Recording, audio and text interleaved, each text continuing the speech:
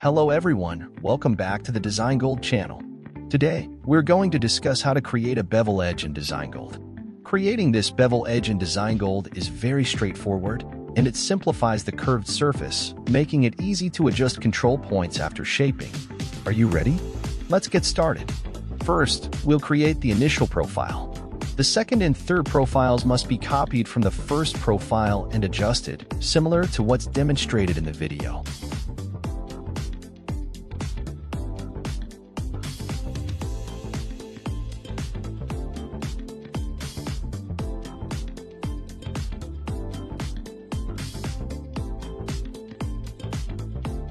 Next, click on the Sweep To tool and follow the steps in the video sequence. After shaping, we can open the control points for detailed adjustments. The entire process is quite simple. Now, continue watching the video.